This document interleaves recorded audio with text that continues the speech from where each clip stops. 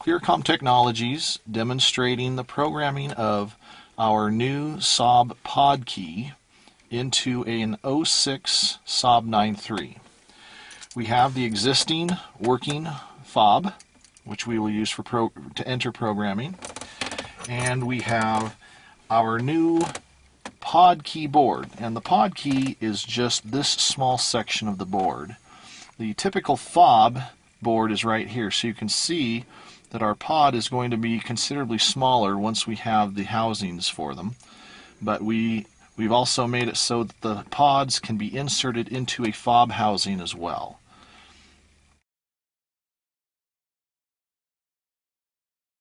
ClearCom Technologies demonstrating the programming of the new Saab pod key programming procedure for Saab dealerships. We have plugged in the Tech 2, we have the candy module attached. We are going to go into diagnostics. We are going to select the year of our car. We're going to select the model of our car.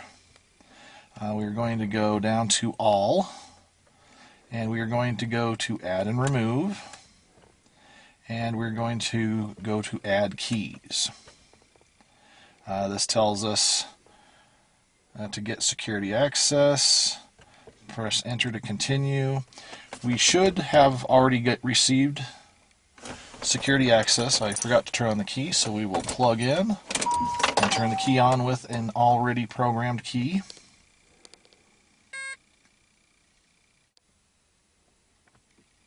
Alright, turn the ignition key to the locked position.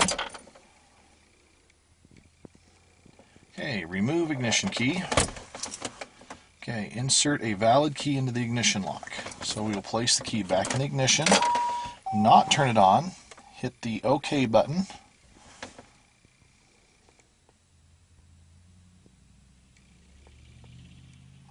Okay, this key is programmed back in, and yes, we would like to program an additional key.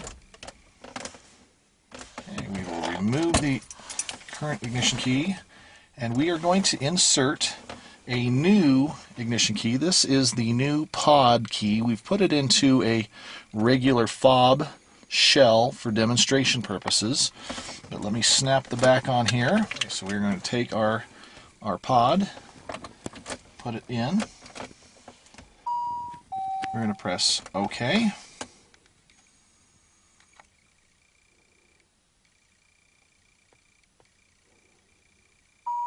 Okay, 2 keys are programmed, and we will tell it no, we do not wish to program another key.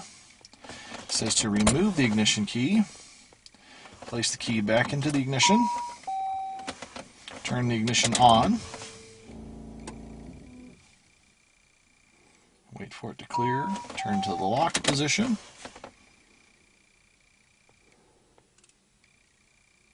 Alright, and we are done. So we are going to turn off the Tech 2, set it aside, and we are going to start with our pod key. And there is the car running. The pod key is successfully programmed in.